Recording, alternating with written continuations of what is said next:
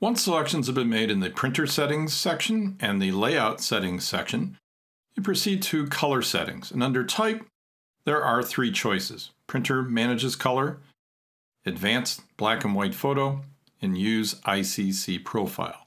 For the overwhelming number of color images, select use ICC profile. One of the benefits of Epson print layout is you can select auto select, and based on the printer and the paper that has been selected in printer settings, it will automatically apply the correct profile. In this case, it's the Epson SureColor P900_700, and that's because these two printers, one is 13 inches, the 700, and one is 17 inches, the 900, use the same ink set, and it's specific to this paper, and that's the profile. But if you're using a custom profile, or you want to use a different profile, you can click here and select any of the profiles that you would like. But many people find, depending if you have multiple printers, that it can be quite challenging sometimes to locate which is the correct profile, and auto select is one of the great features of Epson print layout. When printing color in a color managed workflow, the rendering intent needs to be selected. For the overwhelming majority of images, select perceptual with black point compensation checked. Rendering intent tells the printer what to do with out-of-gamut colors. This used to be more of a challenge in the past when printers did not have as wide a color gamut as they do today, and many images fall within the gamut of the printers.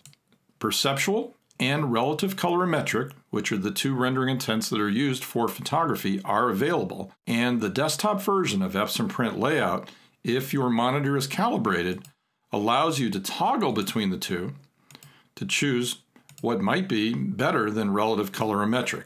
Again, the majority of the time, as you can see, there's very little difference. Perceptual is the easiest rendering intent to choose. But some images that have extreme colors, such as this, and when toggling between perceptual and relative, notice the subtle changes in the yellows and the reds.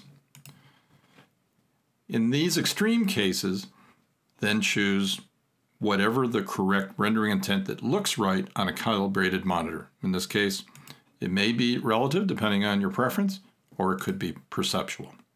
If you're printing color, after making these selections, select how many prints you want to make, and then click Print.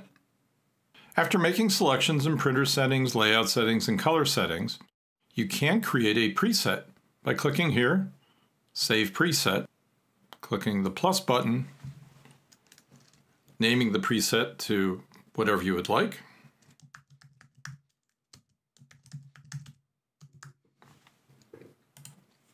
and then if I make any changes later on, I can always, if I'm back at a different spot, I can always come back to that particular preset.